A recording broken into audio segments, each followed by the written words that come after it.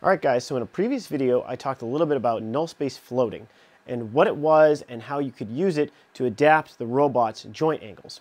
In this video I'm going to show you a concrete example of where I needed to use Nullspace in order to reorient the robot's joints for it to perform certain tasks. As you can see, I have the robot now oriented to grab the cups from this direction, and the idea is I'm going to put dispensers here to get drinks, and I need the robot to come in from the side.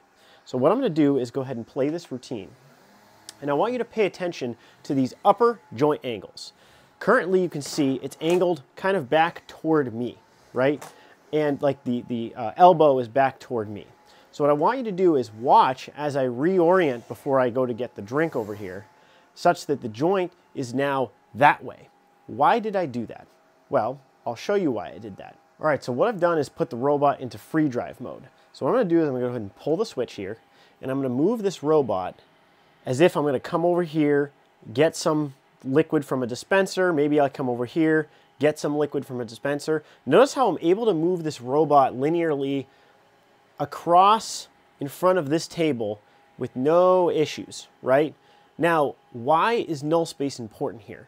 Well, when the joints were in the other direction, that wasn't possible. I was hitting joint limits, specifically on joint 5 here. So let me go ahead and turn Nullspace on and reorient the arm to show you what I mean. All right, so I have Nullspace turned on such that in free drive mode, when I pull this switch, I can reorient this joint.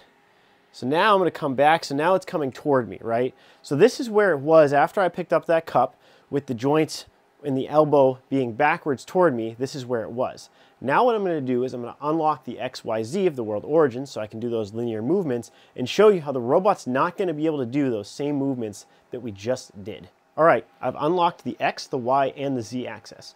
Let's go ahead and put it in free drive mode. And oh, nope, I can't. It's not letting me. It's stopped. I can't come any more this direction. I can come forward.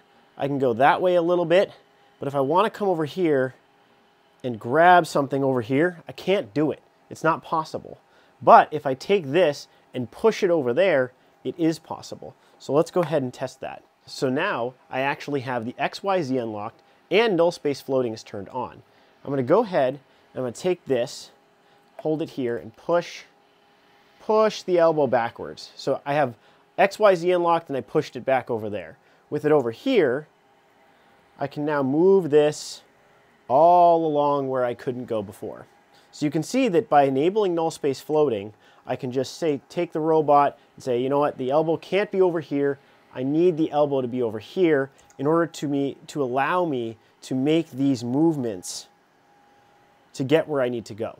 So reorienting the elbow into different locations is why Nullspace is so important.